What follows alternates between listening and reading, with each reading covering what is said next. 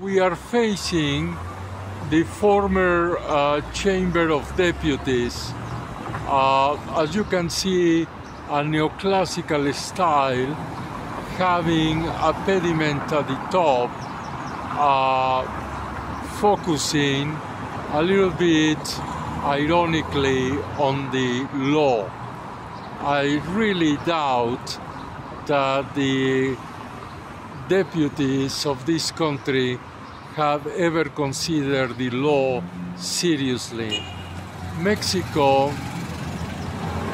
has been the victim of treachery and corruption, and this could be considered one of the hubs of the worst corruption the country has ever known.